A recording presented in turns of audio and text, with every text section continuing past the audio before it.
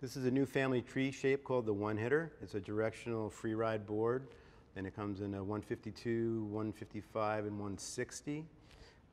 It's a directional free ride board that has 8 millimeters of taper, meaning that the nose is wider than the tail. And what that does is it pulls you into a turn and gives you a nice smooth turn and an easy exit. And it also helps when you're in powder, that keeps the nose up and sinks the tail a little bit, gives you a little bit more speed and maneuverability in deeper snow. It's similar to the skeleton key in the amount of taper and kind of the rider and the train it can be ridden on, but this One Hitter is a little bit wider and also has a little bit less side cut. So if you have a bigger foot and ride large bindings, this could be a good option to look towards if you're interested in a board that can go just about anywhere on the mountain you want to go.